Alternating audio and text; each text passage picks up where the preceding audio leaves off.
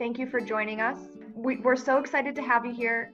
Barbara, you are a Shakespeare in Delaware Park audience member, a dear friend of ours. What would you like to be called today? I know you're a professor, you've said.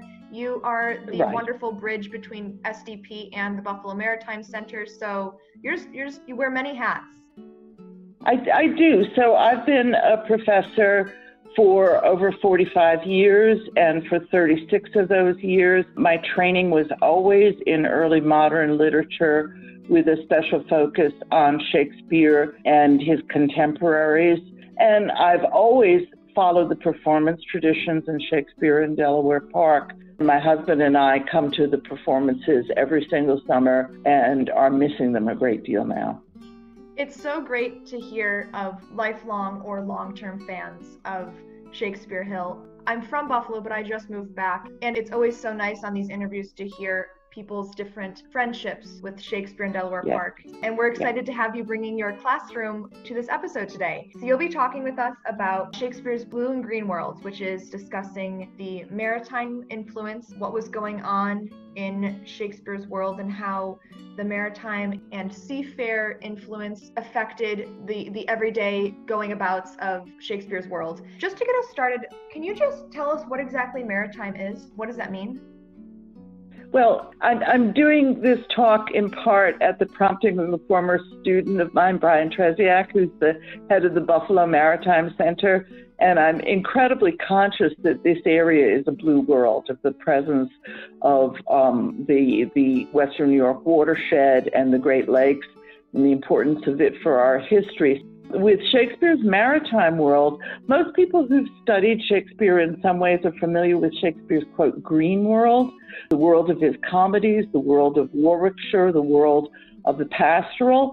But I want to point out that in addition to this Emerald Isle, this England is an island, and that isolated it in many respects from the continent, kept it a cultural backwater in many people's eyes for a long time. But in Shakespeare's day, they were very conscious of their maritime setting as something special and unique that both preserved them and was increasingly giving them power for what became the British Empire. And so it's both very local and present in the intimate geography of the plays, but it's also extremely extensive through the canon and the travels of the plays. It allows us to travel imaginatively with Shakespeare and his contemporaries to a really exotic world. And that's what I'd like to introduce people to today, starting with A Midsummer Night's Dream. If you don't mind, could you give us a little background about the importance of maritime during Shakespeare's life and the world around him? Europe still thought of itself in theory as a whole. It still tried to imagine itself as descending from the Roman and the Holy Roman Empire, and much of the poetry in this period tried to celebrate that tradition. And England, in that sense, was a frontier outpost. But what was increasingly happening in this period was that trade was being enhanced, and obviously there were the new worlds of the Eastern and the Western Indies.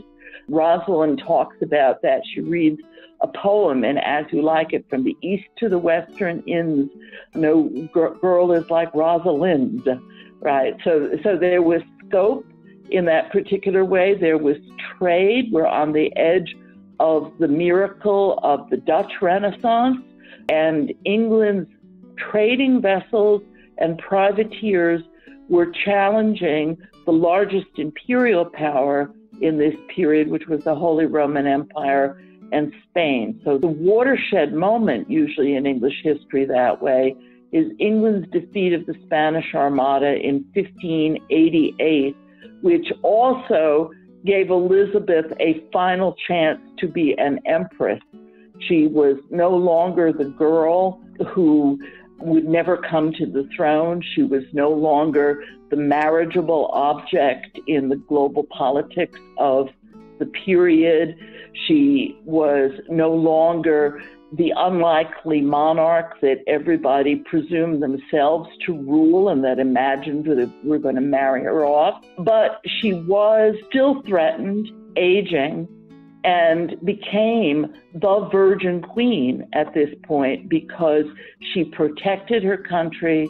She appropriated the power of the now defunct Blessed Virgin Mary, the Protestant country, in the protection of her country. So England's maritime ideology was established at this period, not just through trade, but through imaginative literature. Why don't we take a look at one image?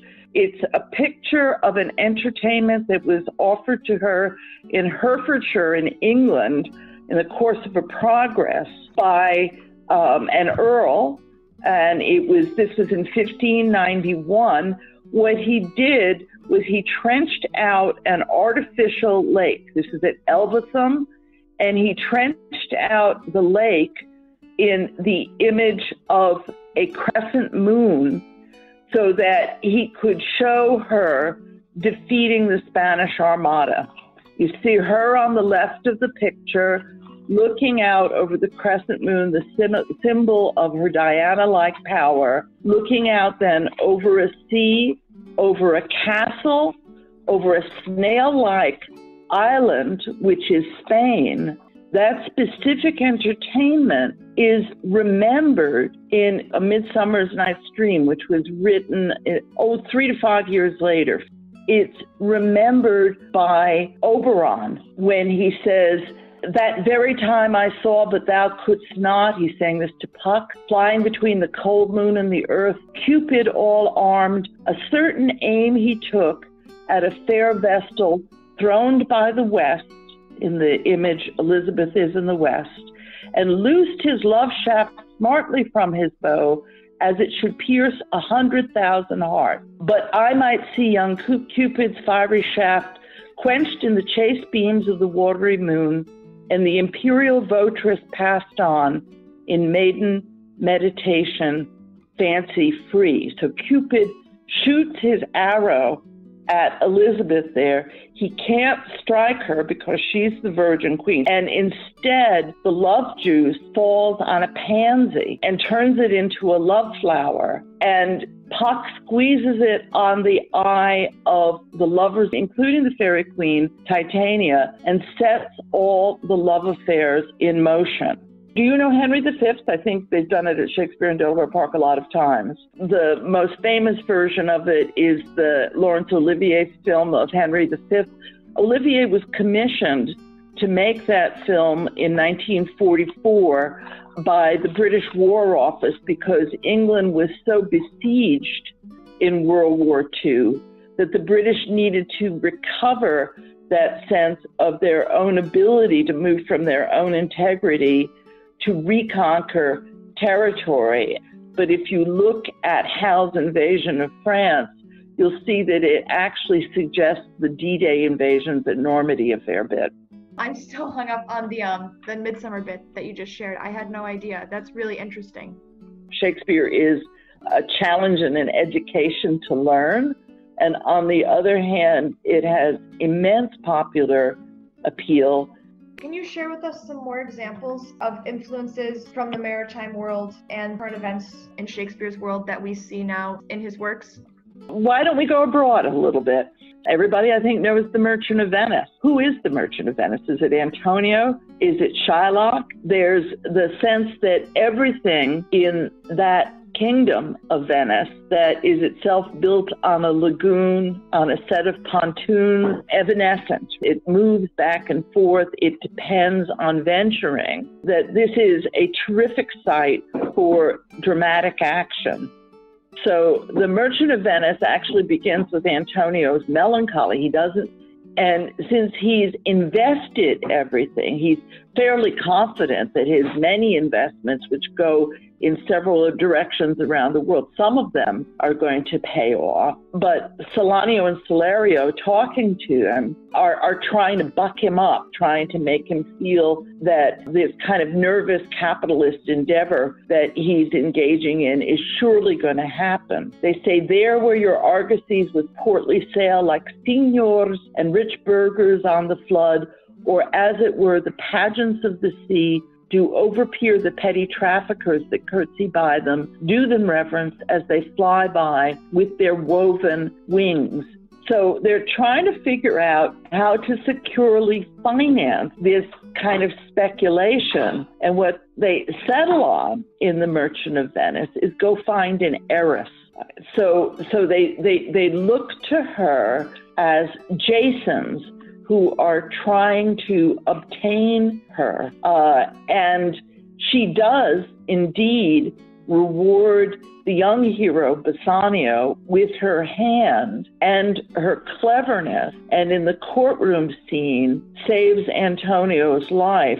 But she does so at the expense of punishing the Jewish usurer, who is the other side of this unstable financial world. So you've gone from a sense of a land-based economy to this world that is gorgeous but can be disrupted by storms, can be taken apart in a moment. Merchant of Venice, of course, is not the only Shakespeare play that is Venetian. The other great Shakespeare Venetian play is Othello, and Othello begins in Venice. It begins with the fact that the Venetian oligarchy is threatened by the Turkish threat. It was a very real threat. The Ottoman Empire was the most powerful empire in the period. The Battle of Lepanto was fought a little bit before the play was written. And so Othello opens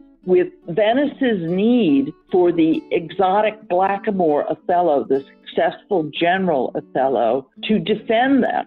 And it migrates into the far east of the Mediterranean to the island of Cyprus for that defense. But it turns out, again, the culture is not just seeking to defend itself or reproduce itself through battle or conquest. It also needs to do so through successful erotic affairs, through successful sexual relations, marriages, etc. And so Othello has married a senator's daughter, Desdemona. She's described as though she was the Blessed Virgin Mary herself. Hail to thee, lady, and the grace of heaven before, behind thee, and on every hand, and wheel thee round. She's like Botticelli's famous picture of Venus coming on shore at Cyprus, a beautiful, idealized love object. But we know what happens in the course of that play. It's a tragedy. So those geopolitics in Othello are concentrated in the tremendous tragedy of this marriage and the way his ensign Iago is able to work on his paranoia, his suspicion, his sense of his own inadequacies. So it's a big, big play, but also an intensely intimate play. I think you were referencing, it might have been Merchant of Venice. You're talking about how the intimacy of his plots. It's true, and exactly what you were just saying. They're timeless in the sense that, you know, they're influenced and inspired by the world that Shakespeare was in while he was writing, but the feelings he evokes and the situations that he writes transcend to our modern world, in the sense that the struggles and the conflicts the characters feel, the emotions that they're experiencing, and even to an extent the situations that they're in. Like you were saying, you know, if you're a sailor, you understand the tumultuous anxiety that comes with an impending storm, and it's a gift that Shakespeare had and that continues to give, in a sense. Thank you so much for joining us and for sharing your insights and your expertise. This was something brand new that we haven't discussed yet in our series, and it's proven to be incredibly insightful, enlightening. You're very welcome, Grace.